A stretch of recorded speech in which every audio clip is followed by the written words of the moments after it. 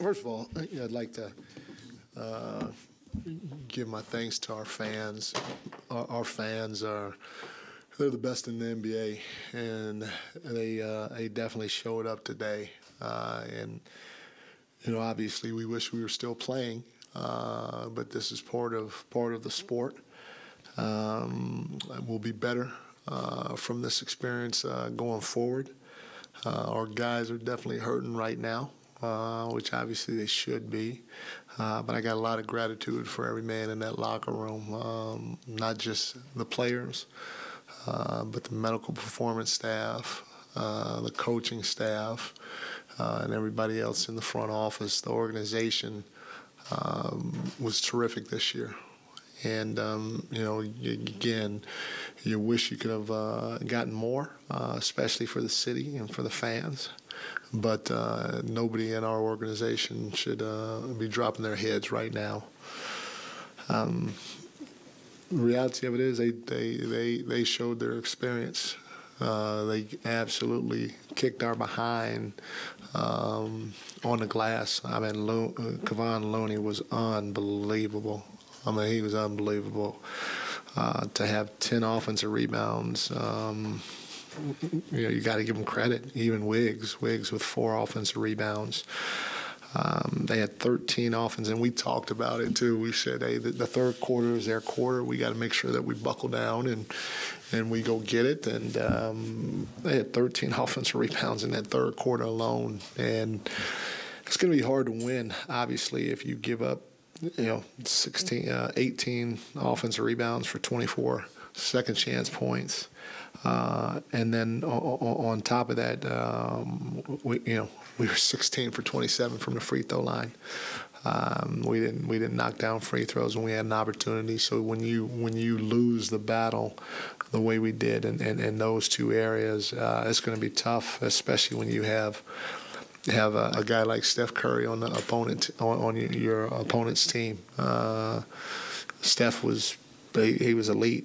He did what he was supposed to do. He put these guys on his back, and he said, "We're not losing tonight, and I'm going to make sure that happens." So you give Steph a ton of credit for doing exactly what he was supposed to do. Heck of a performance by him. Coach Brendan Nunez, Kings Herald.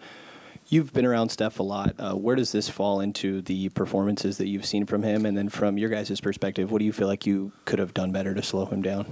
We blitzed him, and when we blitzed him, he got off of it, and they hit the pocket and hurt us in the pocket. I guess we could have double teamed him more and allowed him to somebody else to get dunks or whatever like they did early on, but. A guy like that, you hope that he misses some shots. I still think we could have withstood his barrage if we would have made free throws and boxed out. He's an elite player. A guy like that is going to try to win the game for him, but you can't have Loon get 10 offensive rebounds and then us miss 11 free throws. If you look at everybody else, again, you can usually withstand one guy having a big game. And if you look at everybody else, Clay was 4 for 19, Wiggs was 5 for 16. Jordan Poole was 3 for 9. They shot 43% from the field. They shot 32% from the three-point line. We just got our behinds kicked on the glass and missed free throws. Mike James Ham, ESPN 1320. This might not be the experience you guys wanted, but it's probably the experience you needed. Just how excited are you to take a little bit of a break here, but then get right back to the grind with this team and try to build something long term?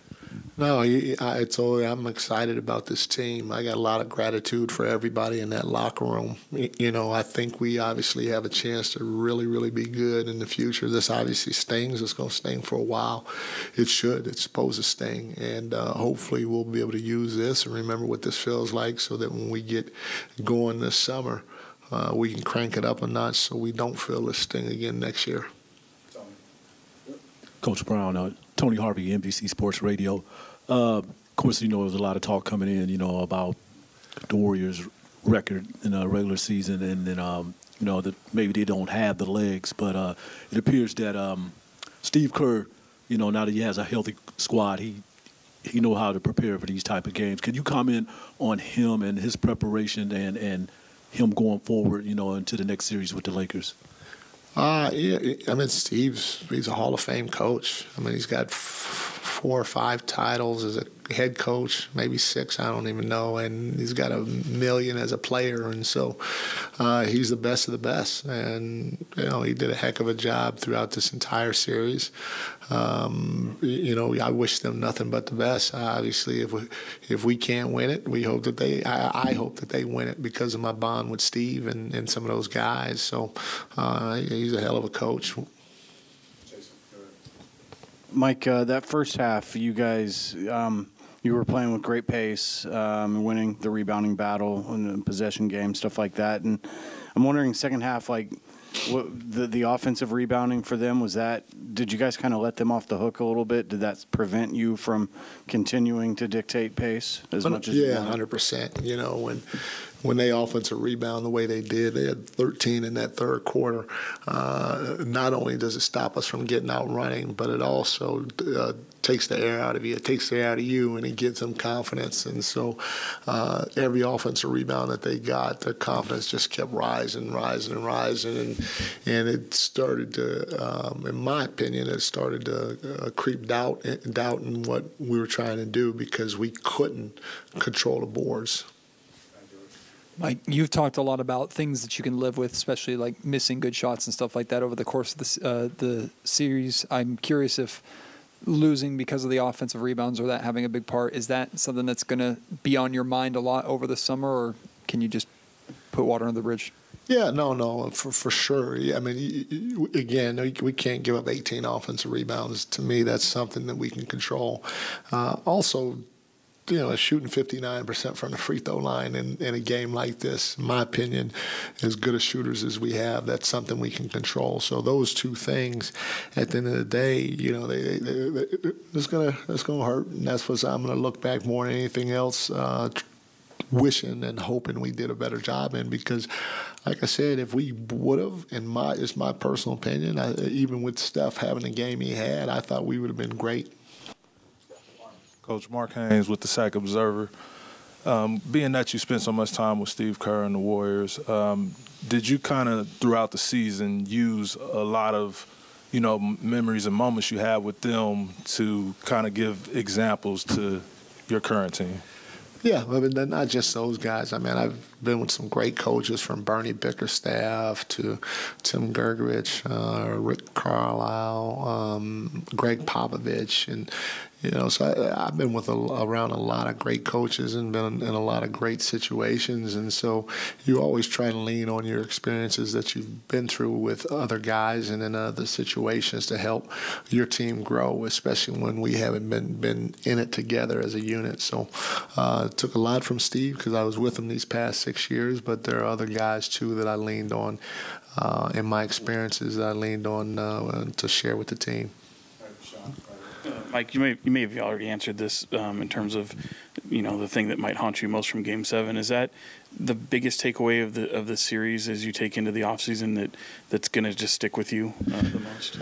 Yeah, I mean, like I said, the games that they won big, I mean, Loon was a monster. It was a Game 3. Loon had 21, tonight he has 21 rebounds, and again, those are definitely controllable in my opinion. He's a fantastic rebounder, but we need to do a better job with him.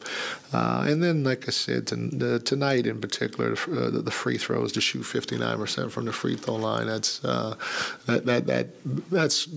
bothersome, or that hurts, however you want to call it, because I know we're a better free throw shooting team than what we displayed tonight. I know you had expectations on what Fox could be on a playoff stage, but through his first playoff series, just what did you see from him, and as you look forward with him? Fox was great.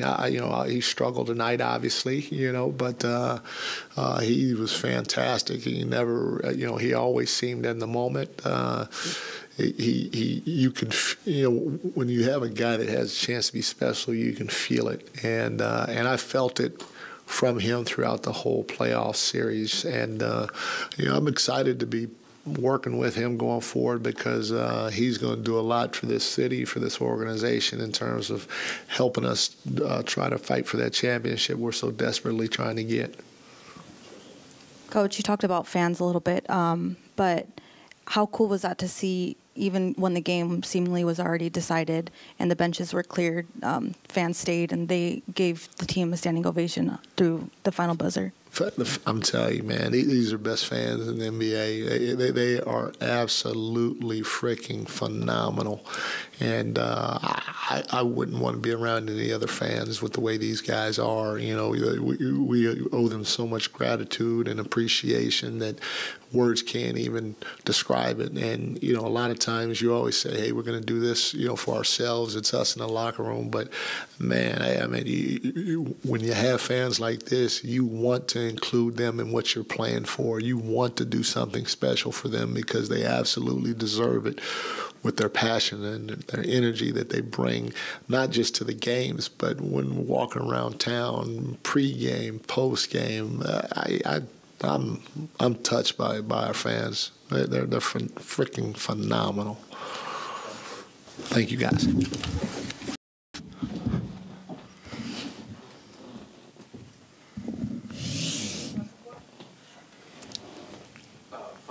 Sean Finney on Fox 40. Just when you think about tonight, second half, what comes to mind in some of the struggles that you guys were? They came out of the half and they responded like champions. They got to every loose ball. They got every 50-50 ball. They got a lot of offensive rebounds. They did everything that you need to do to win a game in the third quarter. And I feel like that's really where we lost it. All right, next question. Tony Harvey, NBC Sports Radio. De'Aaron, could you speak on Steph and what he was doing? And can you just speak on that? Yeah, he's one of the greatest players ever. He makes tough shots. He gets in the lane. He's able to finish. He did everything for them tonight, and once he got it going, it was just tough for us to slow him down. Obviously, you want to try to send two at him, just disrupt him as much as possible. But like I said, when he gets it going, there's pretty much nothing you can do. And like I said, just the way that they came out in the second half as a team, if Steph has it going, and then they're also getting every loose ball, they're also getting offensive rebounds when he does miss, then we're not putting ourselves in a position to win a game. Hi, De'Aaron. I know it's a little early. Like, you haven't had much time to reflect on what the season has been. But can you talk about just kind of what the strides you guys have made, what that means to you personally and the team as a whole? Yeah, this is definitely a building block. Obviously, being able to play a team like this who, we all have tremendous respect for, who've been there, done that. This is definitely just something that you build on. We had a good season. We were the third seed. We stayed relatively healthy. I think playing against this team in the first round was a blessing and a curse. You could learn a lot. You're not the favorite to win. We fought every game, but they did what champions do. And for us, I feel like a lot of the guys, whoever's back next year, obviously we still relatively have a younger team. I feel like we learned a lot this series, and like I said, that's why this was a blessing and a curse to play against this team in the first round. But no, we like I said, we learned a lot, and you just try to build off of that. Obviously, this is a lot of our first times in a postseason. You got a taste of it. You got to feel what it was like to play against a team who's a championship contender just about year in and year out, and you take that and you build off of it. Yeah, Mark Haynes, SAC Observer. Congratulations, first off. But now that you got your first series out the way and, like you said, playing against Steph and those guys, was it everything you imagined? And also, what did you and Steph talk about when y'all embraced each other? Yeah, I would say it was everything I imagined. We just played them 11 times this season. So 4 times in the regular season and 7 times in the postseason. You pretty much saw everything that you could possibly see in adjustments. Obviously, you know what each other's going to do. And then it's just a battle of wills. And I think their will was greater than ours tonight. I mean, Steph had 50. Loon had, 25 rebounds. I think as a team, they had 18 offensive rebounds. Like, it was a battle of wills. At this point, you know what each other are going to do. So who's going to go out there, play harder, who's going to get to the loose balls, and they did that tonight. I mean, he just let me know that, people know who I am now, obviously. Being able to play on this stage and perform. Obviously, I don't think I played well tonight. I know that there's another level that I have to get to as a professional, and then our team has to get to as well. But I'm grateful for this experience, and the playoffs is everything that I expected it to be.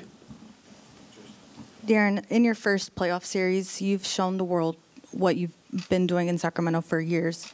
As the world has learned things about you this season and in this series, is there anything that you've learned about yourself? I don't know if I would say if there's anything I've learned about myself, but just being resilient, just coming in and knowing that I could play on the big stage. Obviously, it's been years since I've been on that stage, but I don't think I really learned anything about myself. But I feel like I learned lessons about basketball and just what it takes to win at a high level, especially when you see a team over and over again. This is the first time that I've ever had to do that. You might see a team 4 times in a year, but, it's spaced across. This year we played the Warriors, I think, 3 times in like the first 2 weeks, but usually it's spaced across a course of a few months. Now we played a team 7 times in 2 weeks. That was definitely a learning lesson, and I'm happy that I got to experience that. De'Aaron, James Ham, ESPN 1320. We got to see fourth quarter Fox this season. We got to see playoff Fox. Do you see where you can improve and take it to the next step and become that superstar level player? Yeah, definitely. I mean, just having, a feel for the game in different scenarios. And obviously we talked about it before where I'm like, I can have a bad couple quarters and then just turn it around. In the postseason, you got to be on your P's and Q's at all times. And obviously 82 games is a long season, but you try to go out every game. You're trying to fill the game out. Obviously, you want to affect the game in many different ways. But the postseason is definitely different. I do think these 7 games were a lot different than the previous 4 that we played in this season and every other game that we played this season. So just learning that and actually getting a taste of that, I think, was the best thing about it. Hey, De'Aaron, just going 7 games with the Warriors and getting this close to advancing, in terms of what you learned, did you learn maybe some things as to how close it is to like that thin line between advancing and not advancing that you can take with you going forward? Yeah, definitely. I mean, Mike preached us the little things all season long. And I would say that's why we lost. I mean, yeah, Steph had a big game, but we were limiting other players. But the turnovers and then the 20 offensive rebounds, those things start to pile up. And we can look at this game. Game 3, they did the same thing. Game 5, they did the same thing. So the way that we were losing was because of the little things that started to pile up on each other. And, I mean, we had problems in the regular season like that, but it was extremely amplified in the playoffs. When you look at just going into the offseason, I know after a bad game, you guys try to flush it and move on. As you now head into the offseason, though, do you want this sting to kind of linger with you as you guys move forward and maybe use that as motivation at all? Yeah, definitely. I mean, we talked about it in the locker room. Like, you want this thing to last for a little while. Like I said, you use this as a building block. I'm 25, Domas 26, Kev's 24, Davion's 24, Malik's 25, like Keegan's 22. We have guys who are not even close to their prime. We have guys who are in their first and second years. We have guys who aren't even on their second contracts yet that are playing big minutes. Like, we as a team have a ways to go, and you'd rather. Yeah, we lost in 7 games to defending champs. You'd rather have it that way than not make the playoffs. So, like I said, this is something that you want to be able to build off of, and we talked about it before.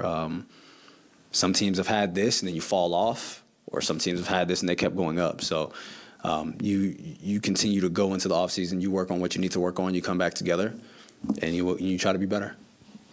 Brendan Nunes, Kings Herald. I'm sure in your previous years you heard a lot of things about what the postseason is like or isn't like, and now that you've been through it, do you kind of get to play MythBusters on what is or isn't true, or is there anything that you realized was true but never heard about? I do think the game was a lot more physical than it is in the regular season. You get away with some things defensively that you wouldn't get away with in the regular season. Some people are playoff risers. Some people don't perform in the playoffs. You want to be on the better end of the two, but I think the physicality definitely was something that was amplified in the playoffs, and you embrace that. I feel like us as a team, we were much better defensively in the playoffs than we were in the regular season. Maybe that's because we were fouling a little bit more and they weren't calling it or whatever it is. But yeah, the physicality is the number one thing I think that's different from the playoffs and the regular season. Tony Harvey, NBC Sports Radio. De'Aaron, you went through this battle with Domantas Sabonis. He came in here last year, and he talk about physicality. He sure experienced that in this series. But what was it like, going through this battle with him and knowing that you guys are looking forward to having many more wars coming ahead? Yeah, I mean, it was great for this to be our first. Obviously, my first in the playoffs ever. But his first with me and just this group of guys. Like I said, this is a learning experience for us. Being at the age that we are, you have a lot, hopefully you have a lot of basketball left to be played. You're entering your prime. You want to have the best years of your basketball career coming up. So losing to this team is, like I said, it's just, you just learn from it. You learn, you take everything that they did to us, that they taught us, and you try to be better at those things and just continue to work at it. I mean, obviously, you want to get back to the playoffs and you want to advance, but it doesn't work that way. You got to go through a regular season, obviously putting your body through it, and getting to the playoffs, want to be as healthy as you can possibly be, and just being ready to play. Hey, De'Aaron, Matt George, EBCN. Excuse me. You kind of touched on this already a little bit, but the expectations for next year to build upon this year, I'm not talking about win totals or anything like that, but what are your expectations for yourself and this group and what you guys will do and the work that you'll put in for this offseason? I haven't thought about next year yet, but just be better at what we know we need to work on. Obviously, offense was offense, and we need to be better in the postseason. We didn't shoot the ball as well as we would have wanted to. But like I said, that with that experience and coming into the playoffs and the physicality is going up, maybe that's why we didn't shoot well. Obviously, we had open looks that we just didn't make, but that could be fatigue because, you haven't played postseason games. So just being able to get used to that, and now your body knows what it feels like to go through 82 games, for the physicality to ramp up, playing 7 games, and now you have to make a shot. Like, it's very different than making a shot in game 50 or game 70 or game 20. It's not the same shot. Every shot that you take in the playoffs is being watched. Every miss is amplified. So I just think, like I said, just being able to go through this experience, I think just teaches everybody what it's like for every shot to be a big shot.